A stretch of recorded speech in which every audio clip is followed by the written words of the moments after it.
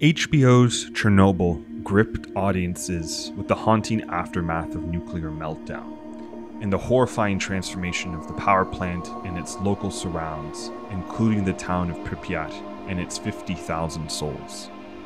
To me, one of the most jarring and astonishing narratives of the miniseries was that of the dog hunters, soldiers who had to hunt and kill radiated animal life to contain the outbreak. We weren't just watching an evacuation, but a catastrophe turning the land into a ruin of what it once was.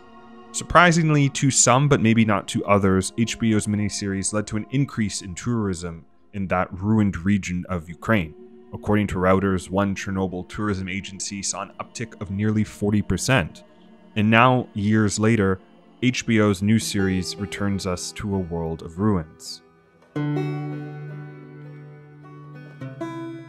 These pictures of the American city of Detroit are from the book Ruins of Detroit by French photographers Yves Marchand and Romain Meffry.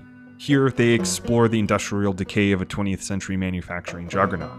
In the 1950s, Metro Detroit was home to nearly 2 million people. It was the fourth biggest city in the United States. Today, numbers less than 1 million. To these photographers, ruins are the visible symbols and landmarks of our societies in their change. Small pieces of history in suspension. A decade ago, there was a rejuvenation in Runenlust, a German word that roughly translates to obsession of ruins or love of destruction. There was a renewed fascination with ruins, leading to an increase in exhibitions in UK museums. And year by year, more tourists visit the ruins of Pompeii, the Roman city ruined at the hands of Mount Vesuvius.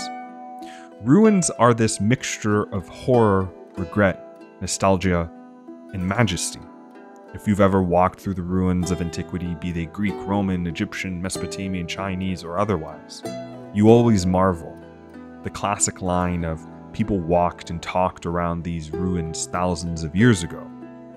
Ruins are a mirror to our own histories. They are able to show us the past, the present, and the future simultaneously. Their ability to become so loaded with story is perhaps why ruins feature so prominently in games, a highly visual and interactive medium. If you take a peek across the gaming landscape of the past decade or more, you'll see the dominance of ruins in some of our most favorite and beloved worlds. 2022's Game of the Year is the most recent and dominant example of ruins being such a dominant world-building and narrative force in a game world. All of the lands between is some kind of ruin. But before we go too much further down the path of Elden Ring, I want to talk about my first ruin in gaming. Kvatch.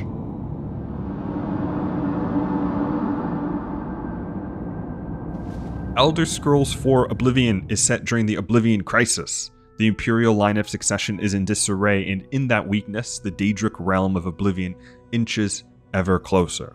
But for the first 45 minutes to whenever of this game, you don't fully grasp the line, "close shut the jaws of Oblivion." The assassination of the Emperor is shocking, sure, but when you step out into the Greenlands of Cyrodiil, everything still seems alright. Until your quest brings you to Kvatch, the ruined city of Kvatch. This sequence demonstrates so many narrative components in its about 60-minute runtime. It hits on what a ruin is meant to show to an audience. The past, the present, and the future simultaneously. We see what happens to a city victim to an Oblivion Gate, we see the current devastation and conflict, and the player is implicitly told what will happen if the crisis is not averted, and what will happen to all of their favorite cities in Cyrodiil. Not only that, but this quest sequence is also, I think, if you're coming straight from the Imperial City, the kind of first instance when you can see NPCs that you meet die.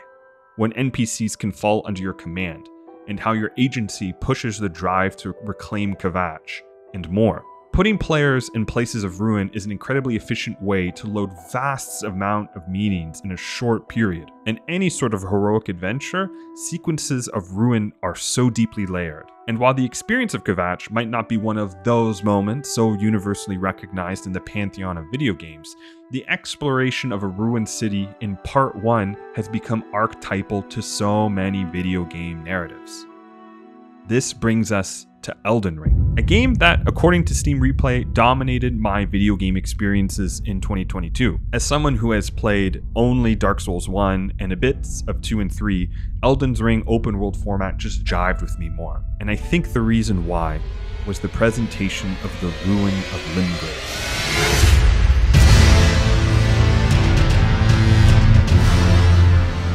Exploring this area with a friend will forever be in some of my top gaming experiences ever.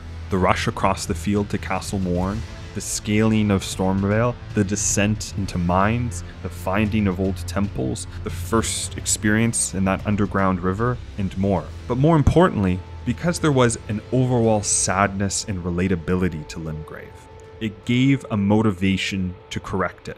More to me than Lernia or Caelid or Lindale ever did. NPCs you meet in Limgrave are all trying to restore it from what it is, or to avenge, or to protect, or to right the wrong. And to me, that again presented the threefold narrative of what ruins do. You wondered what Limgrave once was before America threw the world into war.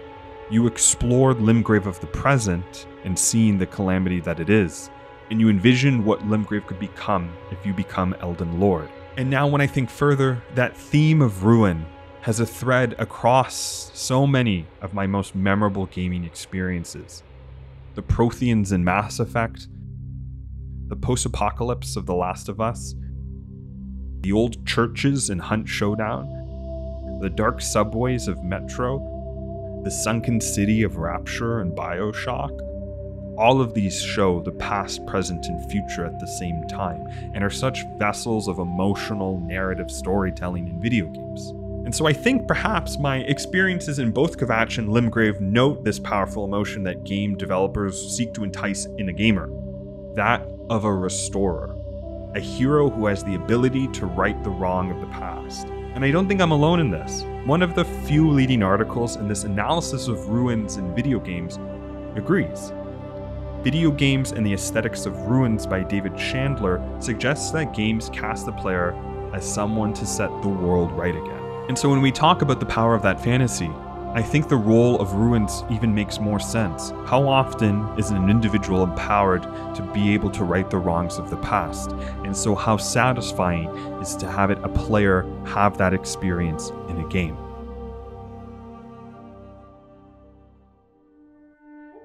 I think one of the missteps in Peter Jackson's The Lord of the Rings is not quite emphasizing the significance of Osgiliath. It was the first capital city of Gondor.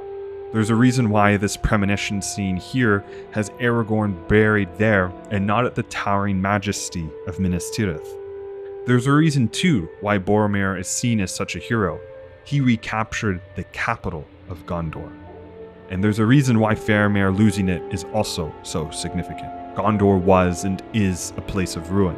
And so there's consequence too in all of these games about the hero, the player, failing. Like Chandler says, we are the restorer. It's probably why, as a little kid, you want to pretend to be Aragorn. You want to pretend to take on the role of the restorer, to wield that agency, and so games are designed to give us that agency. Our victory is transformative, and we also know that our defeat can be transformative too. The world will stay as a ruin, or fall deeper into it. And through seeing Kvatch and Limgrave and fallen temples and apocalyptic landscapes, these stories stick with us more than others. At least that's what I believe. Because there's this whisper in the back of our heads that if we fall, all will come to darkness and my city to ruin.